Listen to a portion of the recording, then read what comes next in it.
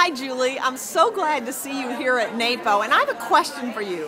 What are your observations about the organizing industry at this point in history? I actually think the organizing industry is starting to come into its moment because the world, it's not a new industry. People are familiar with what organizers are and what they do. And the world is in such a state of transition. And when we're in transition, we lose our sense of order. And so the experts who are in the business of creating order out of chaos are becoming a very vital part of society.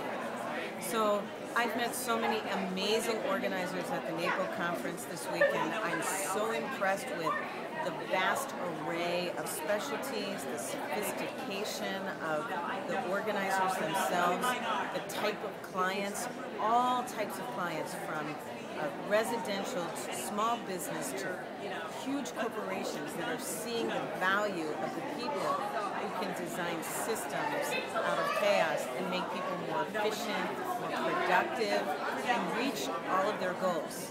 It's a very satisfying way to live when you're in control and you're achieving what you want. And that's what organizers help people do. So I'm so happy to be part of this industry and to see after 23 years how vital a part of society we are becoming.